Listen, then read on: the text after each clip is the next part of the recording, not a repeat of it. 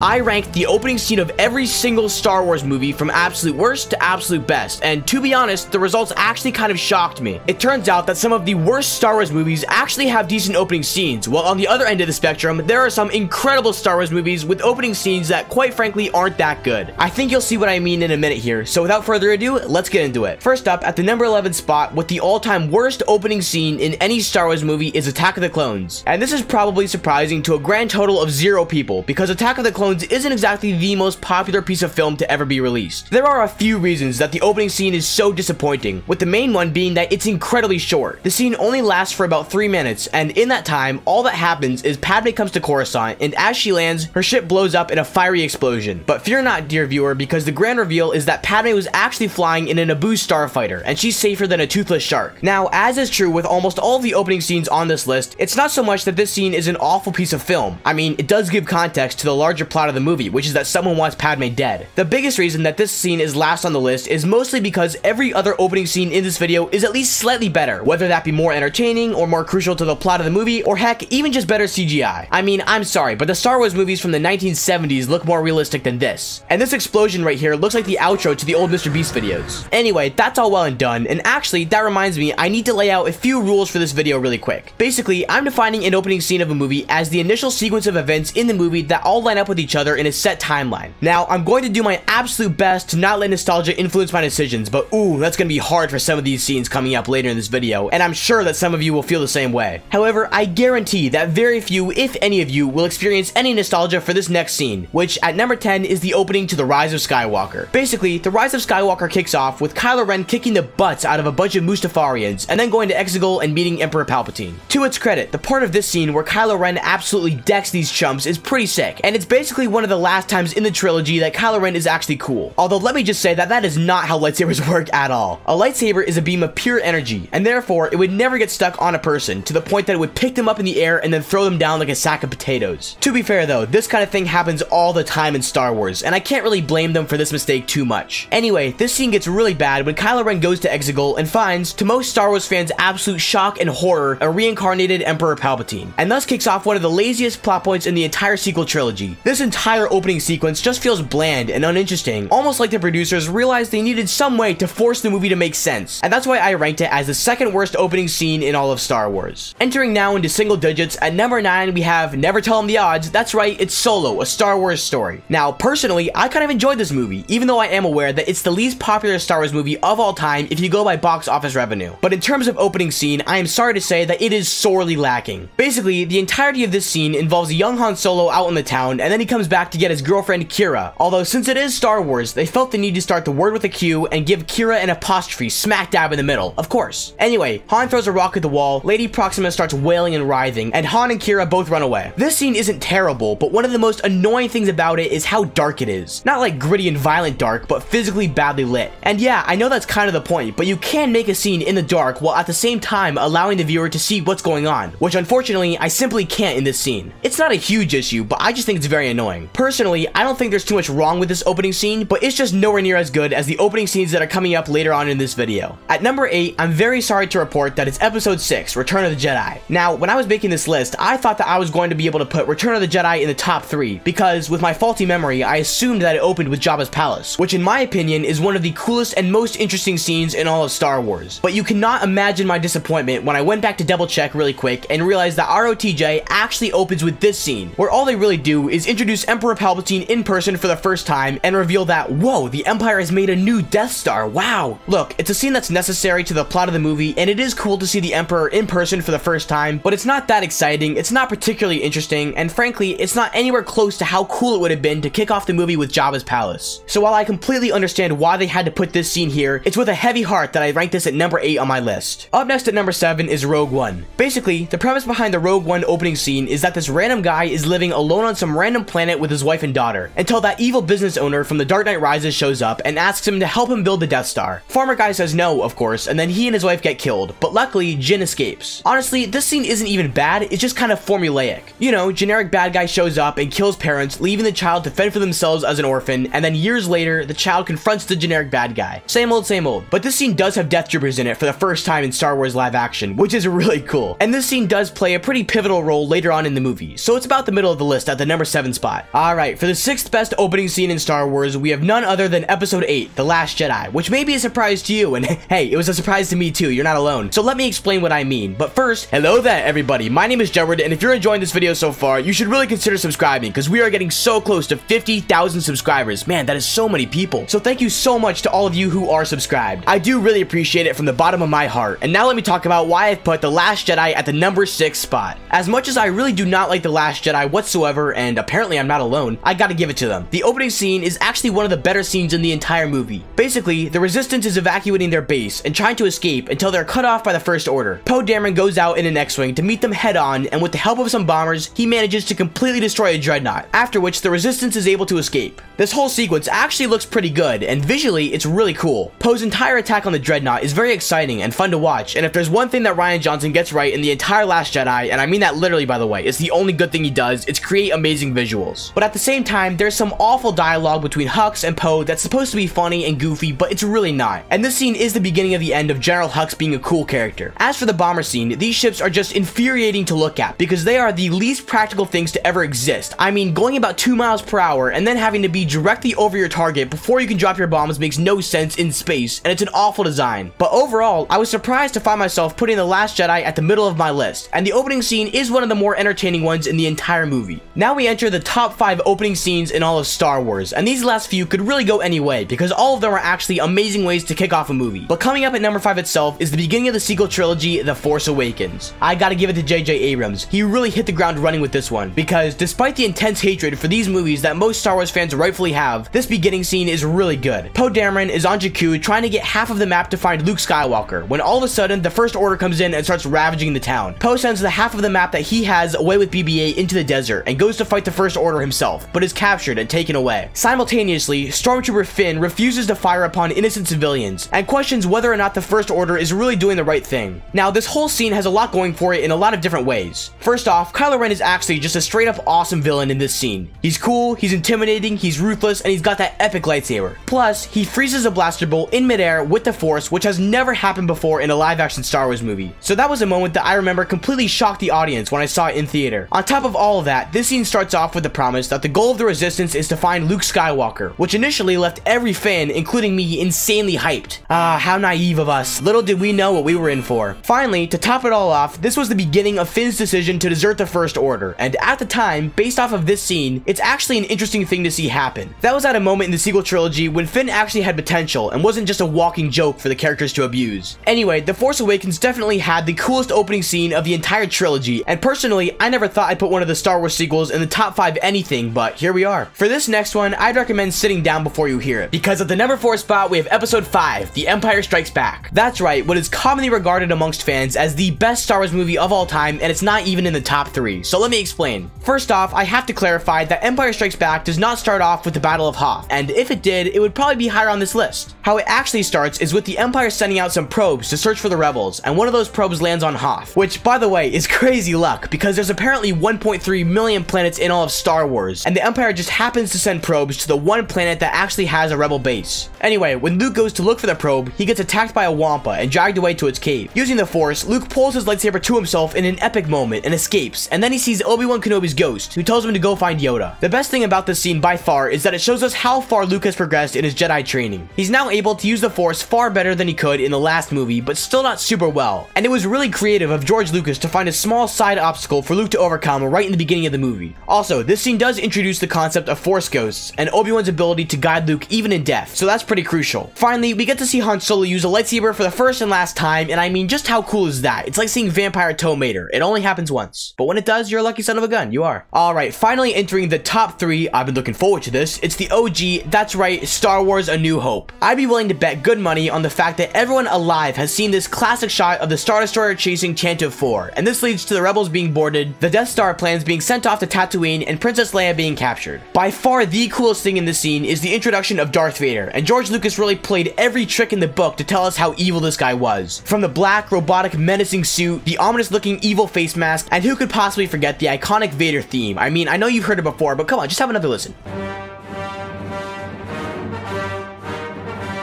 Overall, this opening scene was just such a classic way to kick off the original trilogy, and what an absolute banger of an introduction. Negotiating our way into the second best opening scene is, you guessed it, the Phantom Menace. And did you catch my little Easter egg there? You know, negotiations, like the title of this level in all the LEGO Star Wars games? No? It was a dumb joke anyway. This introduction to the entire prequel trilogy is absolutely awesome, and it starts off with Qui-Gon Jinn and Obi-Wan Kenobi going to the Trade Federation to negotiate a treaty, but it quickly turns into an all-out brawl between the Jedi, the battle droids, the destroyers, and more. When you think about how significant this scene is for the Star Wars universe, it's actually very impressive. I mean, the creators had to figure out a way to display the role of the Jedi in the galaxy at this time period, and they nailed it perfectly in this scene. On top of that, the only version of Obi-Wan Kenobi that anyone had ever seen up to this point was the 70-year-old Alec Guinness, so it must have been shocking to see Ewan McGregor take his place at a mere 25 years of age. Finally, something that unfortunately can't be said for a lot of the prequel trilogy, but the CGI in this scene actually looks pretty decent, and these are definitely some good effects for the time. Although, why do they have to force run? I mean, look how goofy this looks. I'd maybe expect this from a Saturday morning Tom and Jerry cartoon, but not from a movie with a budget of $115 million. I mean, come on. Anyway, I'm a big fan of the opening scene, and what a way to kick off the trilogy, but now it's time for, and wait, do you hear that? That's right, give us the Clone Wars theme, because the #1 best opening scene in Star Wars goes to Episode 3, Revenge of the Sith. This long shot right here of them flying into battle is absolutely incredible, and it captivated 12-year-old me like nobody's business. It lasts for about 2 minutes, completely uncut, and there's so much going on here, but even after that, we get some great action, like dealing with buzz droids, dodging missiles, and leading clone pilots through an utter war zone. It's all just so epic. Plus, this scene gives us the best of the prequel's dialogue, with some charming banter between Anakin and Obi-Wan that really makes you feel like they used to be master and apprentice. And it just goes to show how good of a teacher Obi-Wan must have been to foster this kind of relationship. And speaking of teachers, you have to check out this video right here, where I ranked every teacher in Star Wars from the absolute best to the absolute worst.